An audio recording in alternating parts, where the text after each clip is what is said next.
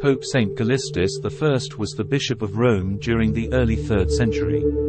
He is celebrated in churches throughout the world as a saint and martyr every October 14th.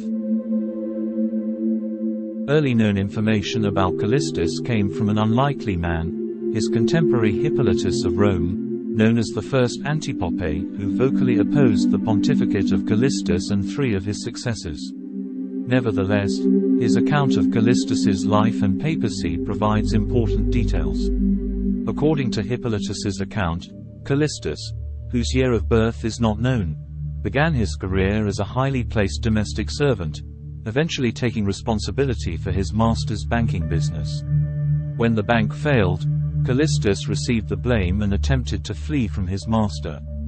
He was released at the request of the creditors, who hoped he might be able to recover some of the money, but was rearrested for fighting in a synagogue when he tried to borrow money or collect debts from some Jews.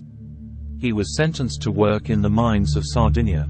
However, due to his failing health, his fellow Christians sent him to Antioch to recuperate. He was among the many people eventually freed on the initiative of Pope St. Victor I. During the subsequent reign of Pope Zephyrinus, Callistus became a deacon and the caretaker of a major Roman Christian cemetery, which to this day still bears his name, called the Cemetery of Saint Callistus. He also advised the Pope on theological controversies of the day.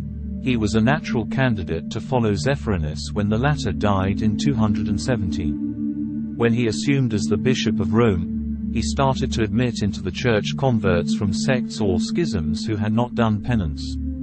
He fought the heretics and established the practice of absolution of all sins including adultery and murder. It is believed that Callistus was martyred around 222 during a popular uprising thrown down a well.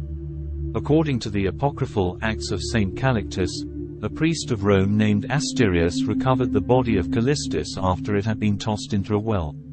Callistus was buried in the cemetery of Calipodius on the Aurelian Way.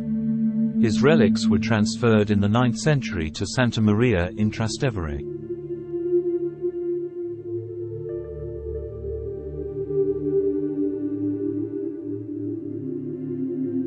For more information about every saints and their feast day, please like and subscribe to our channel, House of Prayers for Everyone.